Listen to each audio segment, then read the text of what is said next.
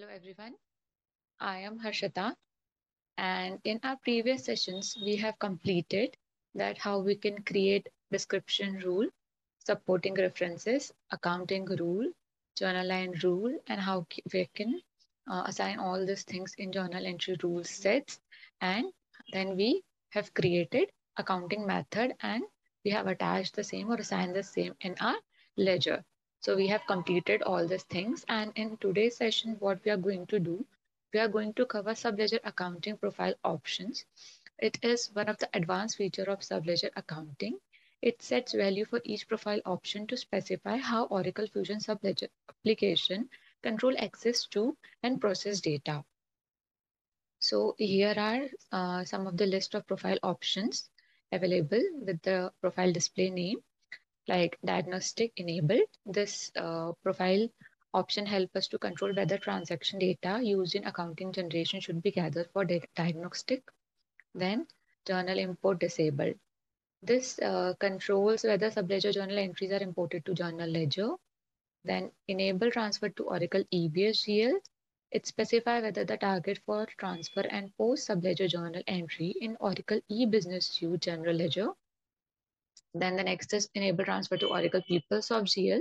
Specify whether the target for transfer and post subledger journal entry in Oracle PeopleSoft Journal Ledger. And the last is zero amount journal lines displayed.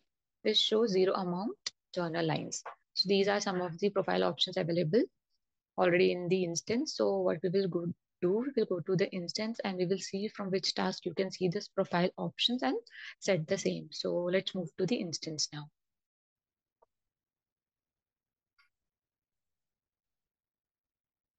So now after logging to the instance, let's go to settings and action, setup and maintenance.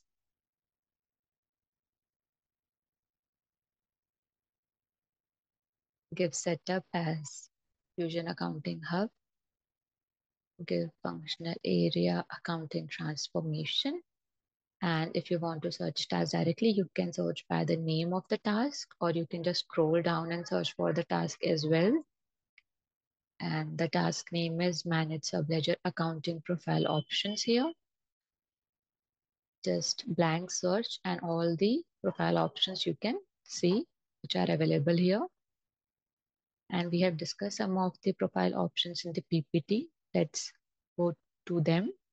So the first one was diagnostic enabled. Here it is, profile option.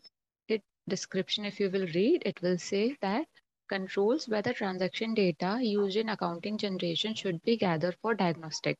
So this is profile option. Now what you can do is just select this profile option and scroll down a little bit below.